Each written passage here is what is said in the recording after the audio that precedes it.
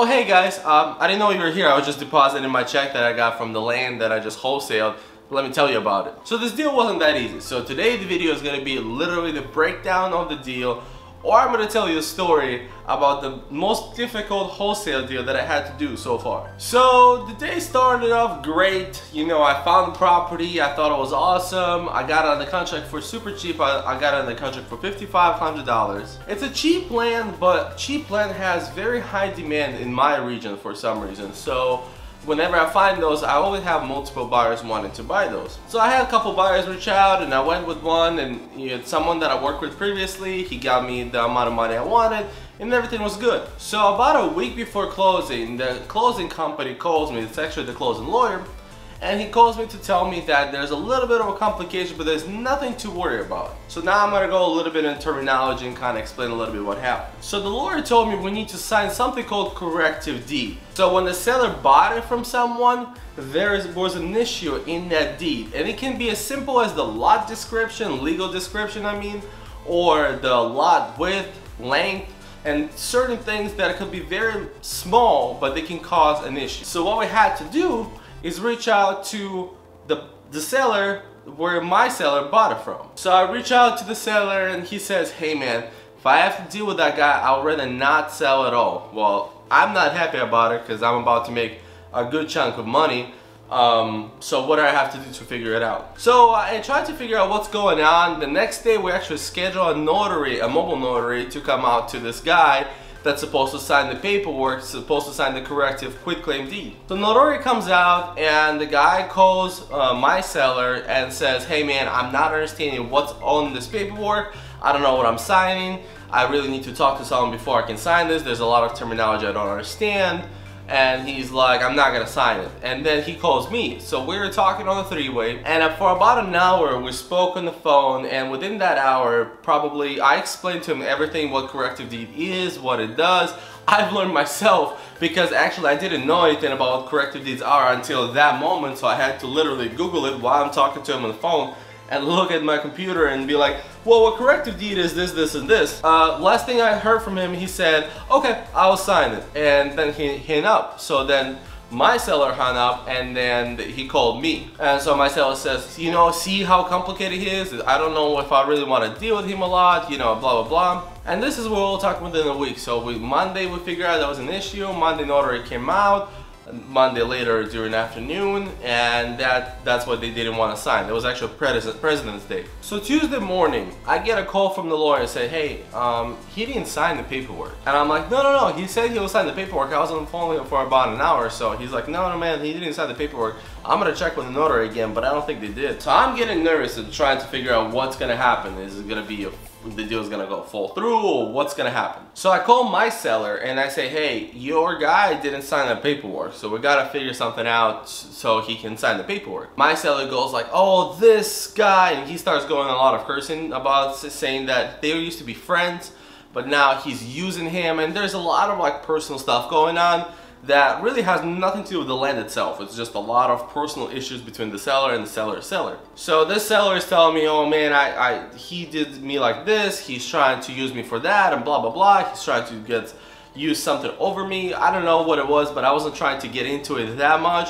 I was just trying to figure out how we can make it work. So the seller tells me, hey, it's about 6 p.m. He calls me, he got back from work. He's like, I'm gonna figure this out. One way or another, I'm figuring this out tonight. And I'm like, one way or another doesn't really sound safe, but I hope everyone is okay. I just want kind of a solution to this problem. Let's see, I mean, if there's any issue that this guy want to address or whatever, we'll tell him to give me a call, we'll figure it out. Because I called him a couple times already at this point. I called the seller, but he didn't answer my phone calls. So the seller goes to his house, they argue, whatever, and I don't know what happened, I wasn't there.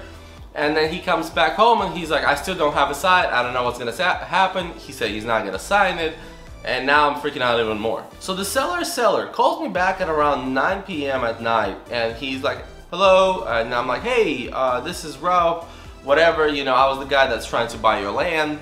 I called you earlier, I know you didn't answer, but thanks for calling me back. He didn't know he was calling back, he just saw a missed phone call. And then we started talking and discussed it, and this was Tuesday, and we agreed that Thursday we'll meet at the title company, and the title company will answer all his questions and any concerns that he might have and all that stuff. But the thing is, he's far away from the title company that's supposed to do the closing. So I actually knew a title company that's pretty close to him, and I was like, maybe I can make this work. So after I talk to him, I get off the phone. I don't call my seller because it's like 9:30 p.m. at this point, and I just go to sleep.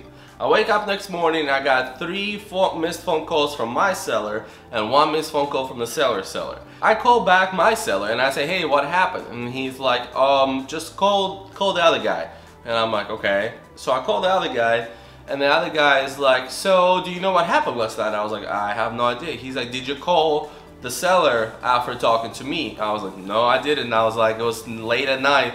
So I just kind of went to bed, and I assumed everyone was going to bed. He's like, well, he came in and we started arguing even more, and I had to get a restraining order against him. I'm like, Jesus Christ, man.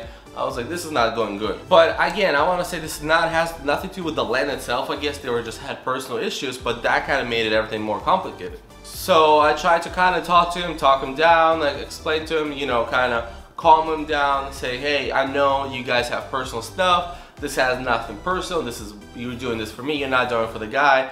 I really was trying to pull a lot of psychological kind of stuff to calm him down, and hopefully that he understands the situation and he's not, even though the seller made him mad, he's not gonna be, say, screw it, I'm not signing anything. So we kind of come to an agreement that he's gonna sign paperwork by Friday, okay? So this is Wednesday we're talking.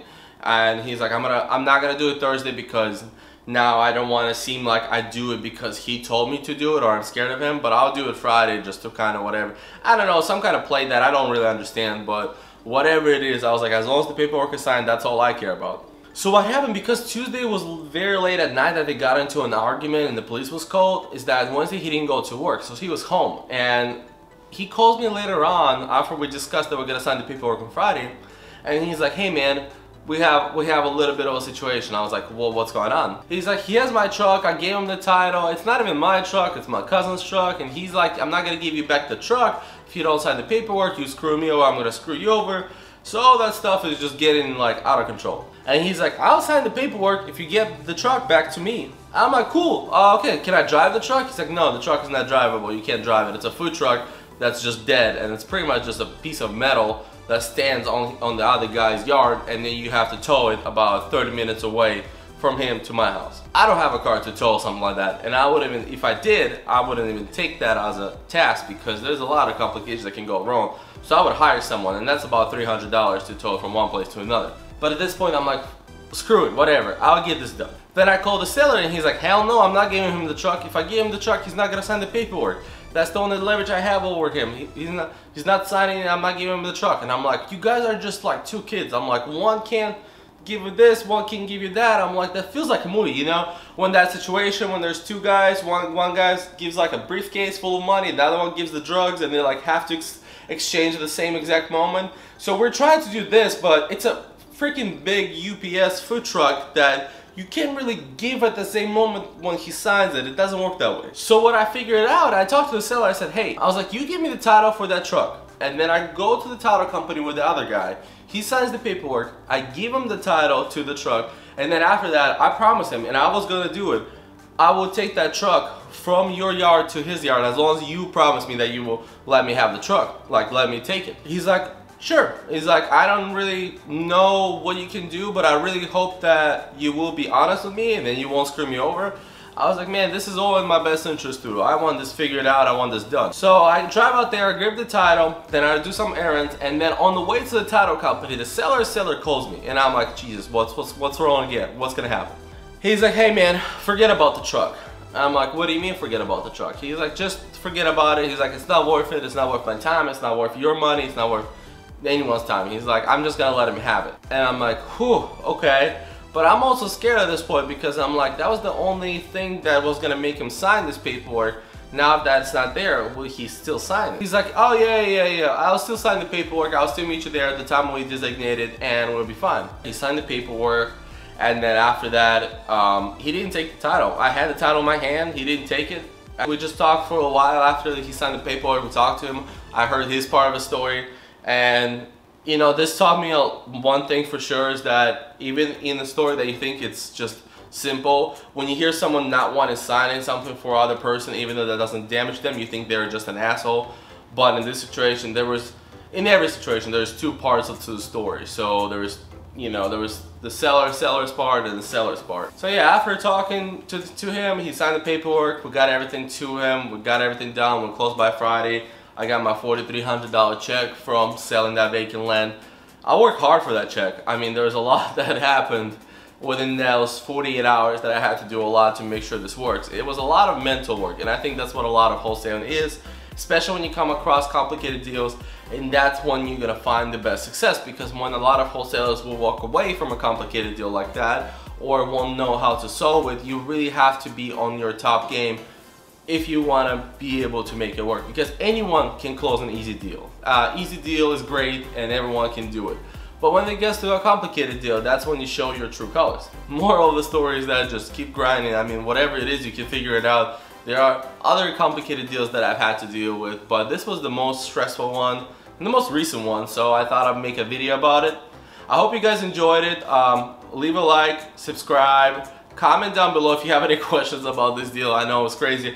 Or if you want me to talk more about deals and break down deals like this to kind of tell you the real stories behind the deals. And as always, guys,